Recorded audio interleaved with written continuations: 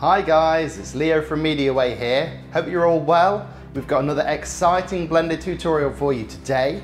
We're going to create an epic sci-fi scene inspired by the new movie Dune.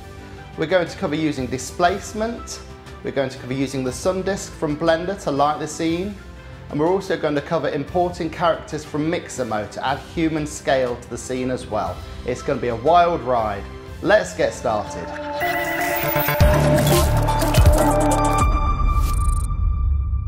Start by pressing A to select everything, X to delete everything. We'll add the sun disk to add some light to our scene first of all. So if you click on the world settings, then colour, and then next to colour there's a little dot, and if you click on sky texture, that'll add in the Nishita sun disk sky texture. We're going to be working in cycles, so swap rendering engine to cycles. Make sure it's set to GPU compute if you're not using a Mac. And switch adaptive sampling on, and I think we can take this down to 64 for now. We'll also, while we're here, just in the colour management settings, just where it says look, change it to high contrast. That just gives the image a bit more punch. Okay, so we're going to add a plane first. This plane is going to be the sand. Select the plane, press S to scale, and then type in 200. Then Control A to apply all the transforms. This should make the plane 400 meters wide. If you're struggling to see the edge of the plane, you'll need to change your view settings just in your bar here.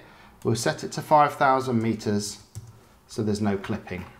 So we're going to add a sand dune texture next to this, and we're going to do this in two ways. Firstly, we're going to use displacement to actually move the mesh of the plane into a sand dune shape. And then we're going to adjust the material of the sand dune plane to give it that sandy look. So we'll start off with, we're going to add a subdivision surface modifier.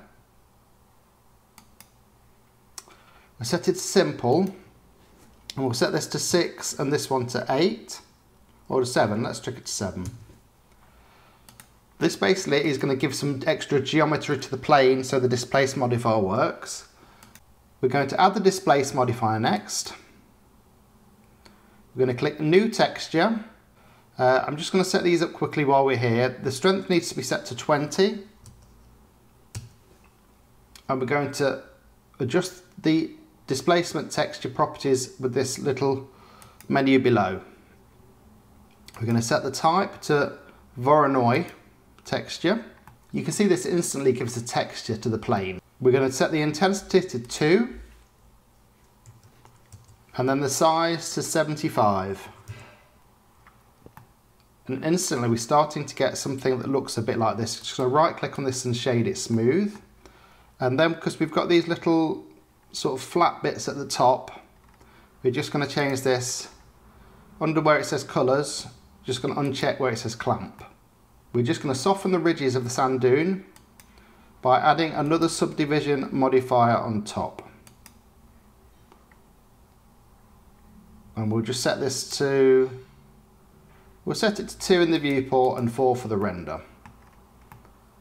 Okay, let's just switch into rendered mode.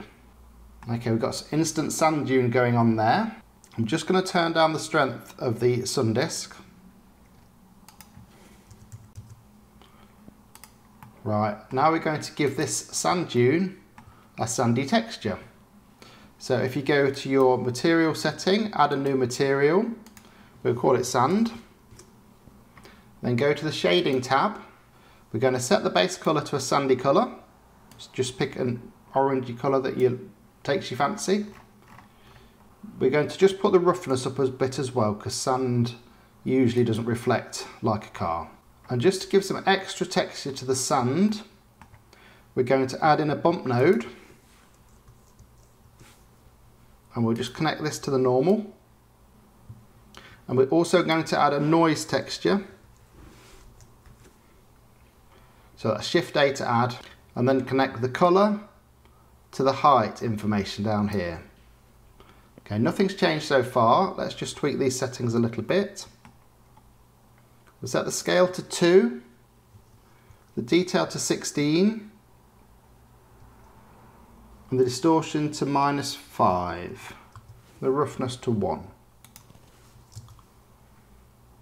Right, you can see now, it's quite subtle, just getting a little bit of texture now on the sand, just to break it up a little bit and make it look more realistic. This is a good point to save your work. So Control S to save. Back in the layout window, we're just going to adjust the sun a little bit. Let's just have a look at these settings. We'll make the sun disk a bit bigger, 2.5 degrees should be fine. We'll adjust the sun rotation in a minute when we found a good place for the camera. But we're just going to add a little bit of air. This basically just gives a bit of density to the atmosphere. We'll reduce the dust down a little bit. And we'll add a bit more ozone to kind of give a slightly bluer texture to the sky. Just have a look around the sand dune for a nice spot to put the camera.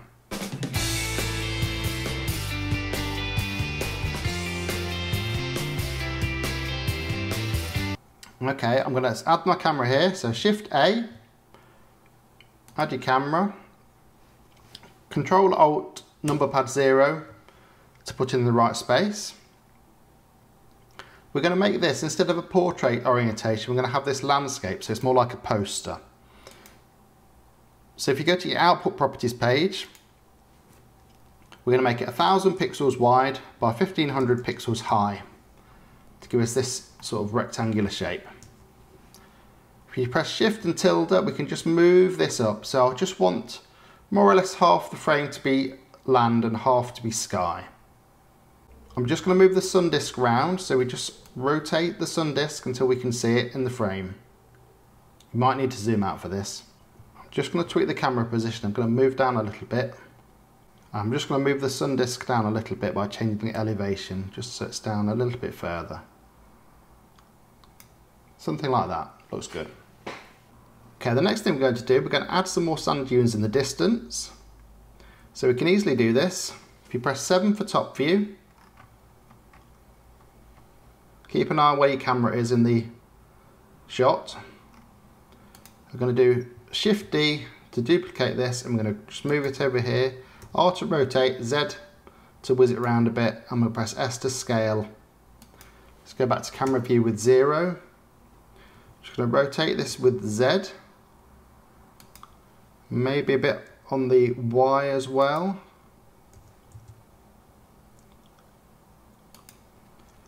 I want to add some more sand dunes into the distance.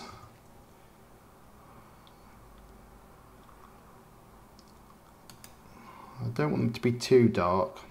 G to grab, Z to move down. I might increase the sun elevation slightly, just to give a little bit more light to the scene. That's better. Okay.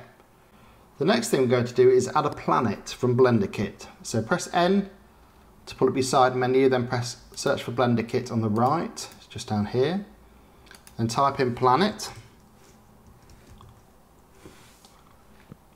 And make sure the little eyeball's on so you can see the results. And then this one here, sci-fi sand planet, let's just drag that into the scene. Okay, press your eyeball to make those results disappear again. The other thing we need to do before I do that, let's just go to the camera and just set it so where it says clip start and end, we want the end to be 5,000 meters as well, because otherwise you won't be able to see the planet. Select your sci-fi sand planet again, press select hierarchy by right clicking. Scale, type in 50. And there it is, it's hiding at the back. Right, press 7 for top view. Let's just grab that and we'll move it over here for now. I'm going to scale S to scale a bit more, let's get it a bit bigger. Right, this is made up of several layers, so if you want to delete some of the outer layers, press X to delete, X to delete again, and then I think that one is the last one yet. So back to camera view 0, G to grab, let's move the planet up here, so it's kind of about a quarter of the planet's in the picture, something like that. Then I'm going to add a bit of illumination to the planet, so if you go to the shading tab,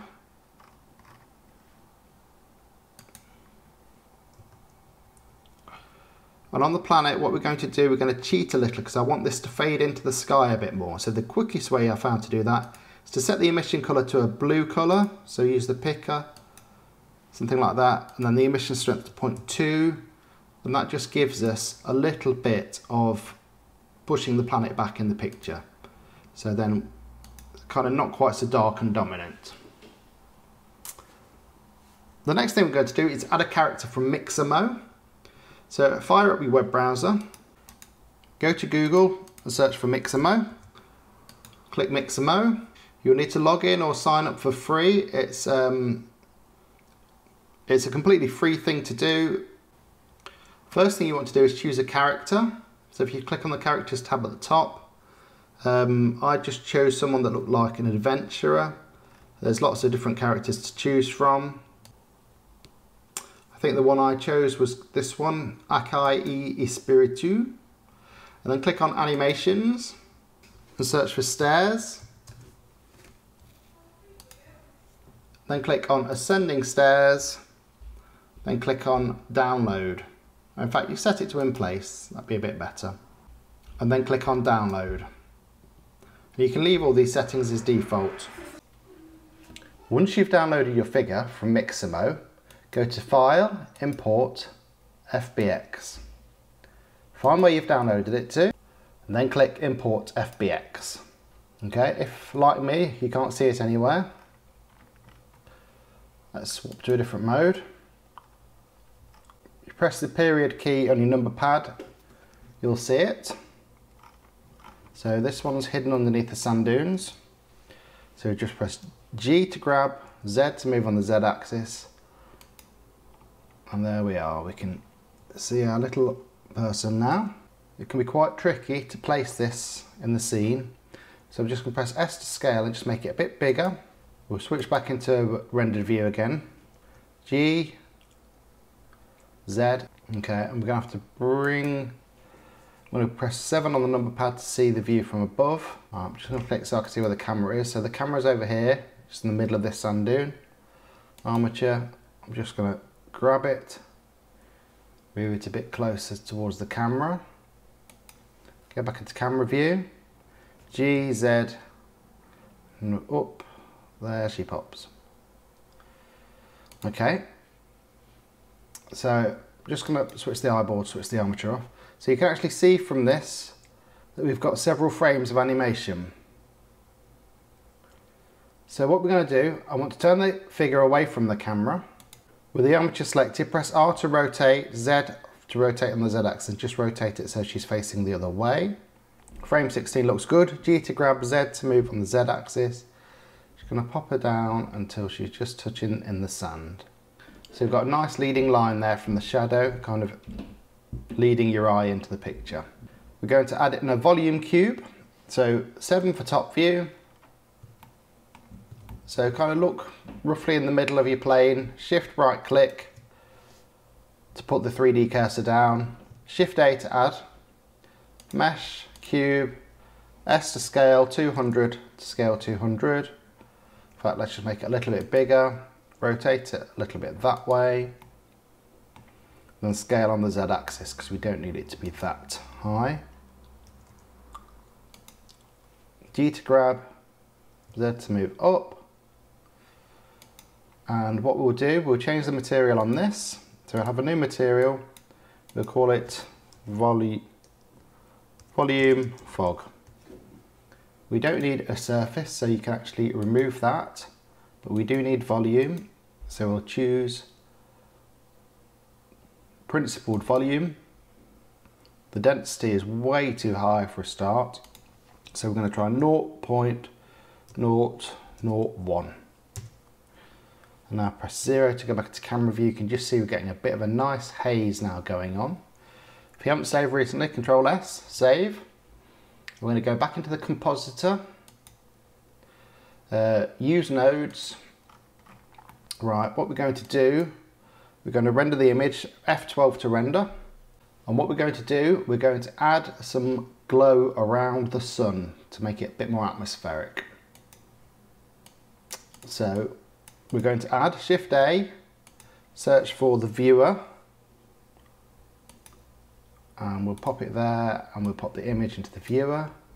And if you do this shift and right click drag, you kind of draw a cross over these and it joins those two up. It's quite just a neat little trick to neaten it up. And we're going to add in shift A. I'm going to search for a glare node. Pop it in there. We don't want the streaks, we want fog glow. That's maybe a touch too bright. So just reduce the mix down to somewhere about there. And that's it, we're finished. F12 for a final render.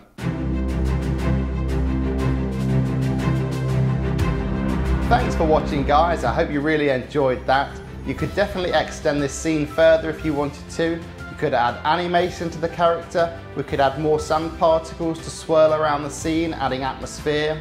And you could also mix it up, changing the colour of the sky, the planet, the sand, whatever you like really to make an epic sci-fi scene.